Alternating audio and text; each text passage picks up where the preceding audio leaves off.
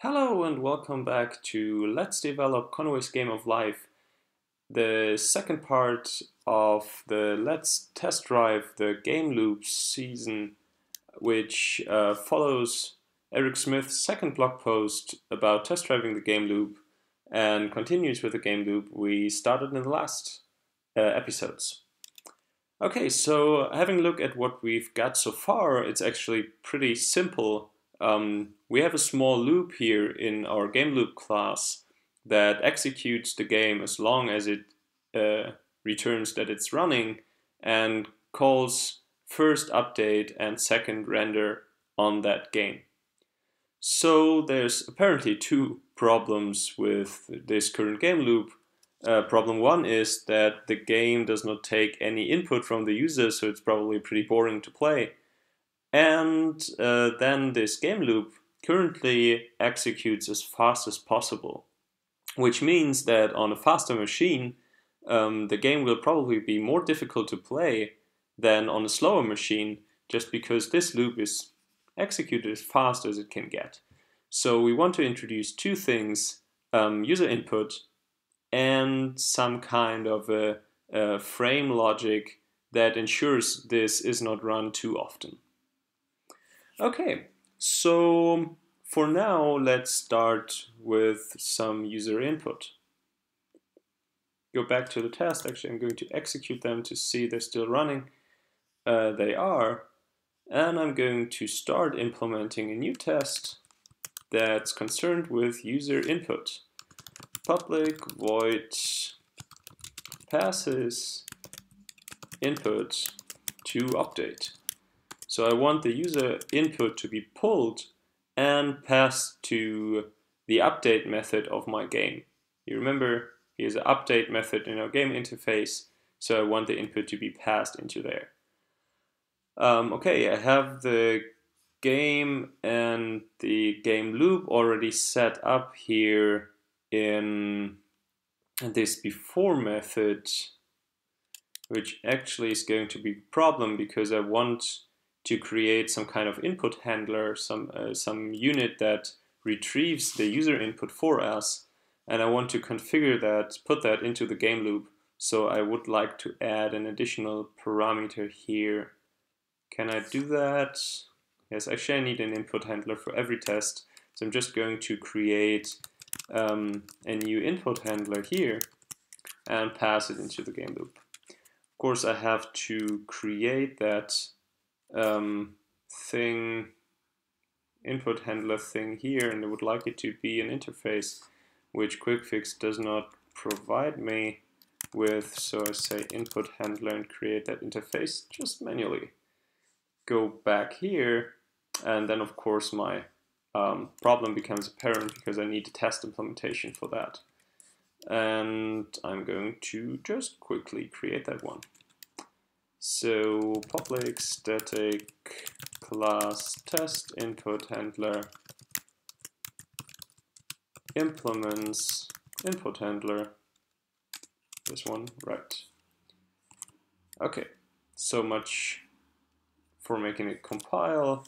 Then I would like to assign that to a field, test input handler, fine with me.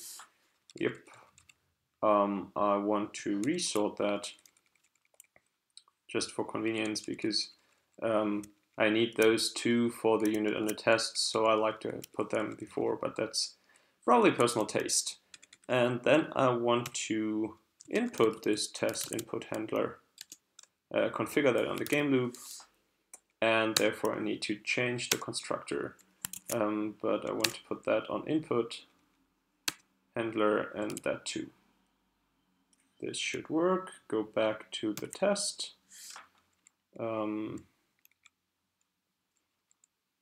My passes thing is not there yet. Anyways, if I save that, the test should run.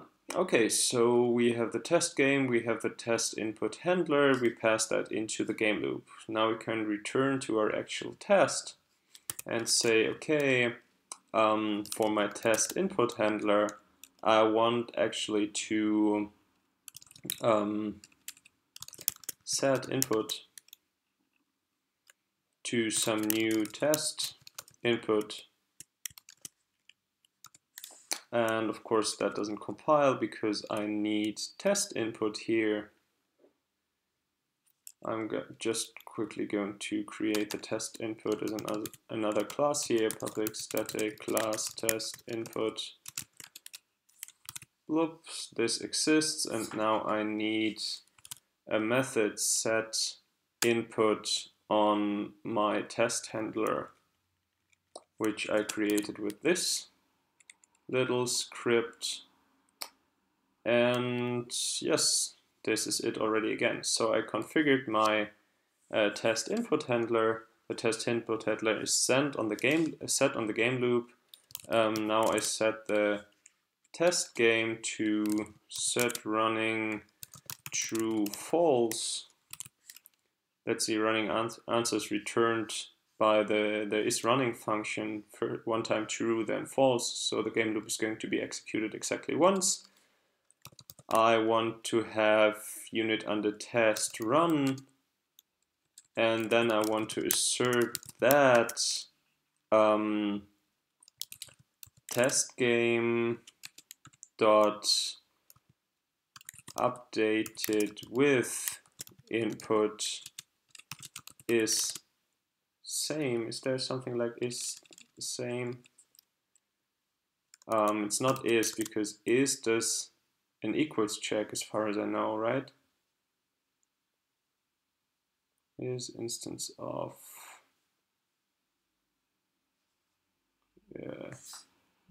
no, wait, this one. So is actually shortcut for is equal to. So this is going to check that two instances equal, but I want this test input instance, this very same instance here, to be passed into the update mechanism. But I can probably, since I have no equals implementation on input, that should work. So let me quickly pull that into a variable input field and say is test input.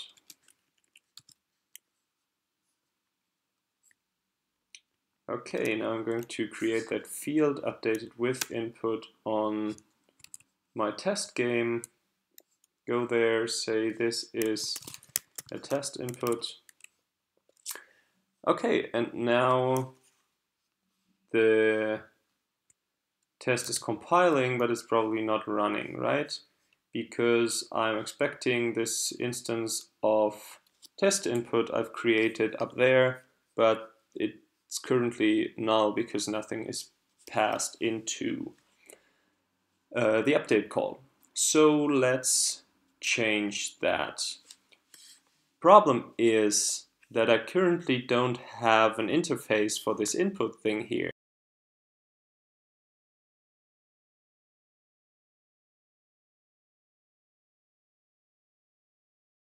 So I cannot just, of course I do not want to use the test input type in the interface of the game.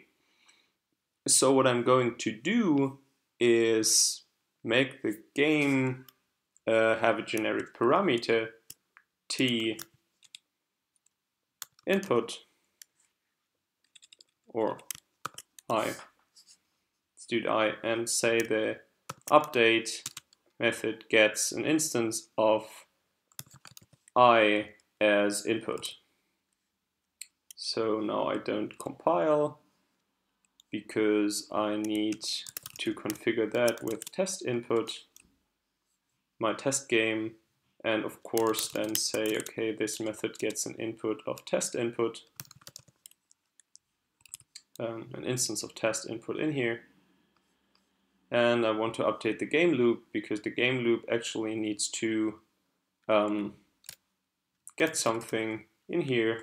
I will quick fix that with null for now. Now I have a problem here because this is not type safe yet. So actually, for now, just to get rid of the warnings, let's give this an arbitrary type, and re-execute the tests, which should still fail at the same point because, of course, the instance is still null. Okay, what I want to do next is save the input I get passed here into update, into the updated with input field, which will still not make the test pass, because in the game loop I need to actually pass the input in here. So I'm going to add this parameter to a field, and then I want to actually query the input from the input handler, get current input. That one doesn't exist, so I create a respective method here. Now I actually see that I need the generic type at a second place to make it match. So I want to have here the same type I, or the same generic parameter I, as with the game. And since I want to store that game and have a type safe passing here, this implies that I have to add this generic type also to the game loop, which means I have a type here, I have a game loop that takes that input type, and I have an input handler that takes that input type. I need to add this here and add it there. Now all the warnings should be gone. And this passing along here is actually type safe because I get a current input of type I and I pass it to the update function or method, which also takes a parameter of type I. Going back to the test, there's something not compiling because the input handler is not parameterized.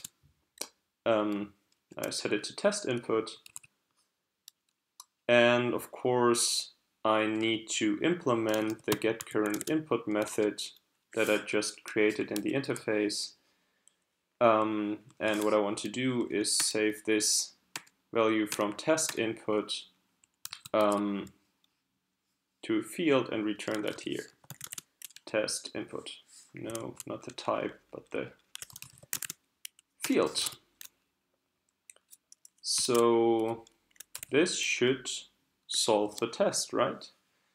Right. So now the very same instance here is actually put over there.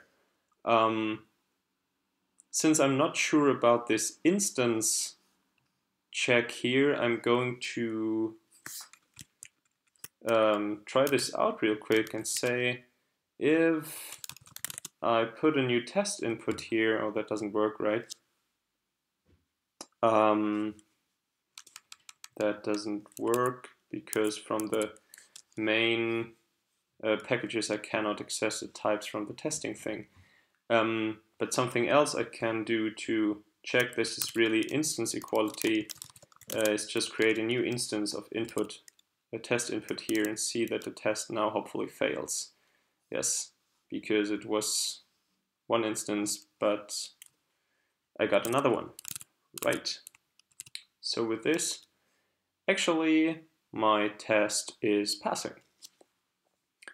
Okay, so